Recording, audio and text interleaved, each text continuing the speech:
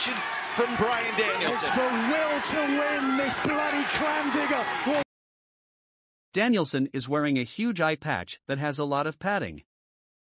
Amber says she heard that's the only way the doctors would clear him, and he's still having double vision. Eddie leveled Danielson with a chop early. That was stiff, which was confirmed by Schiavone. Nigel McGuinness is ragging on Danielson as always. He's been calling him a clam digger. I looked it up on Urban Dictionary. I don't recommend doing that. Eddie ate a few hard chops and asked for more. Both men have taken a lot of punishment early. Kingston hit Bryan with a belly-to-back suplex on the outside before commercial. A missile dropkick from Danielson after the break. The combatants exchanged hard strikes while they were down on the mat.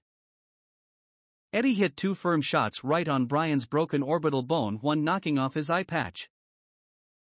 Brutal, I'd rather not see that. Eddie hit his spinning back fist, which is normally his finisher. Bryan kicked out at 2.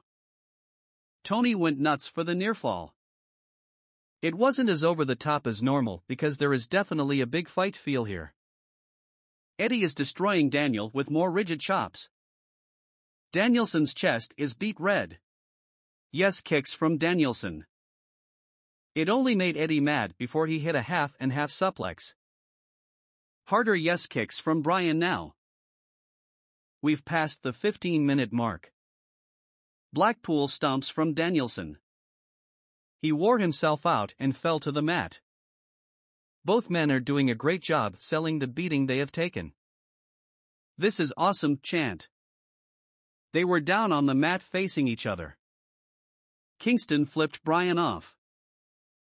Danielson hit the Buseku knee for the win. Danielson celebrated his win and grabbed a sign that said Eddie is a bum from a fan and laid it over and knocked out Kingston. Nice touch.